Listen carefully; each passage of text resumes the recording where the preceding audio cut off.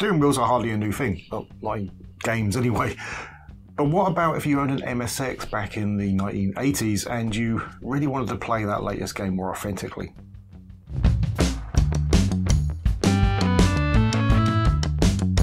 And here we are with the Panasonic FS-JH1 Joy Handle. It has more title. It's also got this down here, which Pana Amusement Production. This is like a brand that Panasonic did. I've got a card as well, a cartridge for a sound cartridge as well, which has got the same branding. So this is kind of some of the branding they did with their, I guess, enhancement products for the MSX. Yeah, it's huge.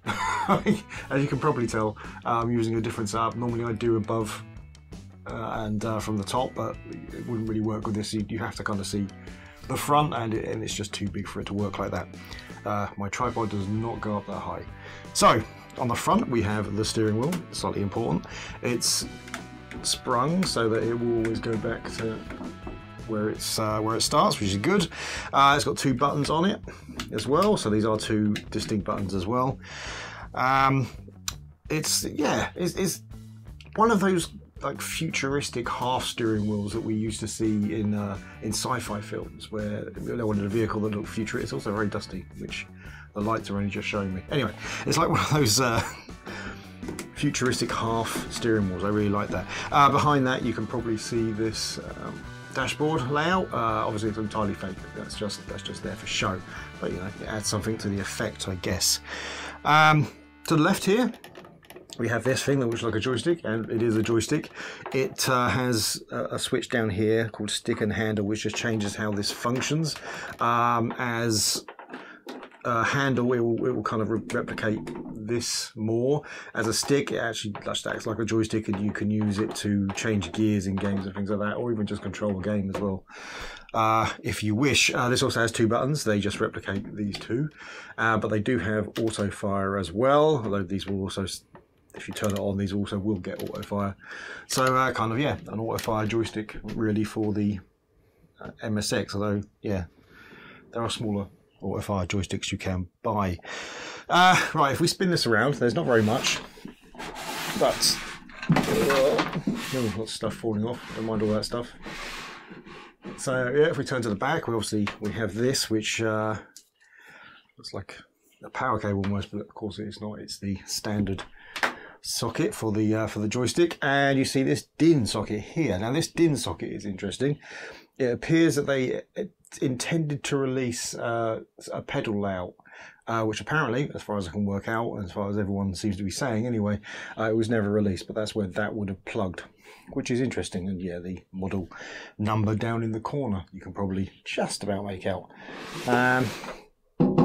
Metal construction is very, very, very tough, and there's a reason for that. This was originally designed to hold a monitor. Now, it really is very dusty. Now, we aren't going to have a monitor on here. Instead, we are going to go with something a little bit more useful, and that's going to be a Panasonic FS-JH1 MSX2 computer. Look at that, even matches. It's the time when Panasonic were doing this lovely black and orange colour scheme, which I really like actually as well.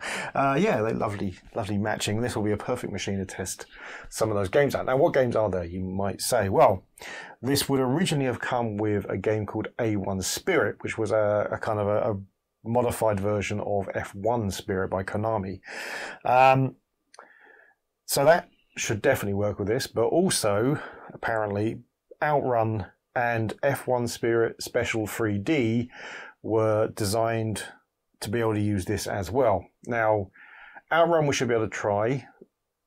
F1 Special 3D, I've never found a working version of that.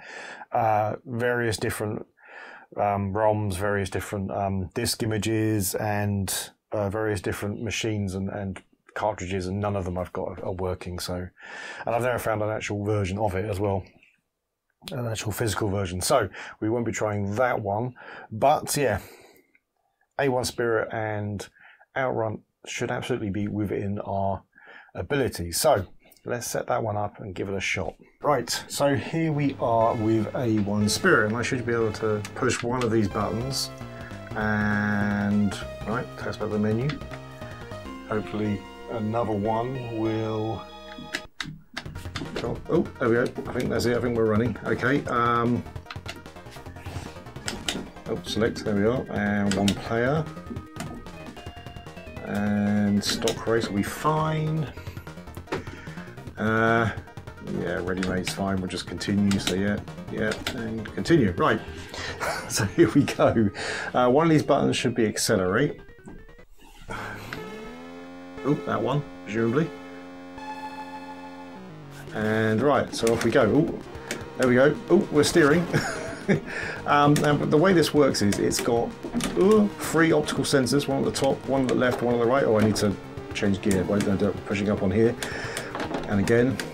And it kind of works out the angle of the steering wheel from those 3 sensors. So really is like 5 points where it can be registered. Ooh.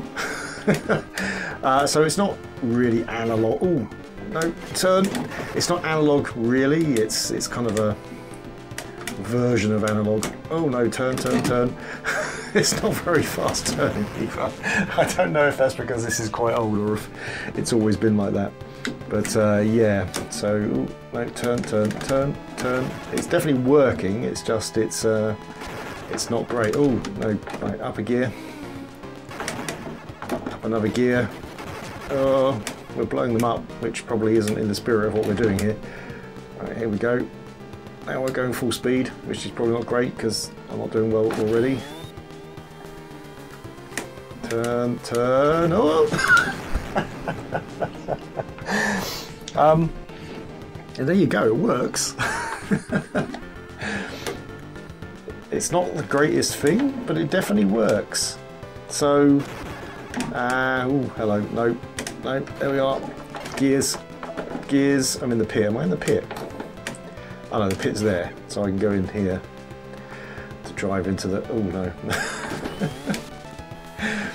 Anyway, it does definitely work. There's no doubt about that. So, let's go on to a different game, which I guess will be Outrun, and we'll give that a try. Okay, and here we are with Outrun. Now, hopefully this will work again. Oh, well, there we go. We managed to get past the start screen, and we choose a passing breeze. Right, there we go. So, in theory, right, so we should now be able to accelerate. There we are. We're going faster. Can we turn? Oh, it's a bit wobbly, but it does work.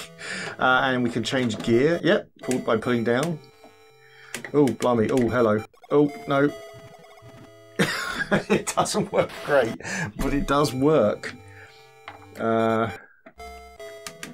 you just gotta, you can't steer too far. You've got to, right, high speed. There we go. Oh, there we are. No. Yeah, it doesn't seem to like steering too far, which if you're on a fast corner is a bit of a problem for Outrun. Right, so right, high gear again. No, you see, you turn all the way, doesn't do a thing, so it's not perfect. I can see why they didn't say this was definitely working, but it kind of works. So, all right, if I slow down by using the gears, then it would probably work. I guess we'll try that. Ooh. Now, this isn't the best version of Outrun on the MSX. The MSX2 version is much better.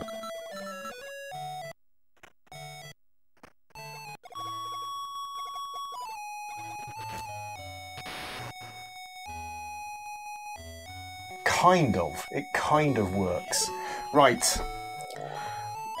Let's go to the summary. And I will say I have also tested a couple of other games that I was pretty sure weren't going to work, but we tested them anyway. So I tried Arkanoid, and that doesn't seem to work with joysticks at all, the versions that I've got. So I don't know if there is one out there for the MSX. Let me know if you do know of one. And a few other games as well, just some work with this joystick, some don't. None work with this, obviously. So yes, it's very much a niche product for any certain things. I might at some point try and work out and get the pedals working, because it's 5 pins. I don't have multiple pedals, but it's probably not going to be much. It's not going to be analog if this isn't analog, so yeah, I'll give that a try at some point maybe. Anyway, this, yeah, unless you're a connector, it's not worth owning because it doesn't work well and it's huge. It is lovely and I do adore it. I'm glad I've got one. I was trying to get one for ages, but they used to go for stupid prices, and I found one eventually that didn't go for a stupid price. So I do love it. I do adore it. It's almost impossible to store because, of course, you've got to be careful with the steering wheel. Getting it apart is quite difficult to fix anything. So obviously at some point I may have to look at some of the optical pickups that it uses. But yeah, if you're a collector, it's great. If you're not, there's probably no point buying one. Just buy one of the other unique joysticks you can get for the MSX. Yeah. Anyway, thanks for watching. If you like the video, please hit like. If you really like the video, please hit subscribe. If you didn't like the video or you have something else to say, then please leave it in the comments below. If you want to help us financially, you can get merch, or you can join us on Patreon or YouTube membership. If you want to watch these videos without adverts, because YouTube are getting much more over-egging on their adverts at the moment, then we do have a PeerTube instance over on dial.zone. Well, we have a presence on that instance. So you can watch these videos. They'll get uploaded after the Patreon and YouTube memberships have seen it. They'll be uploaded onto PeerTube at the same time as it comes live for the public on YouTube. But anyway, I'll see you next time. The present is horrible. The future looks bleak. Remember our childhood to get us through.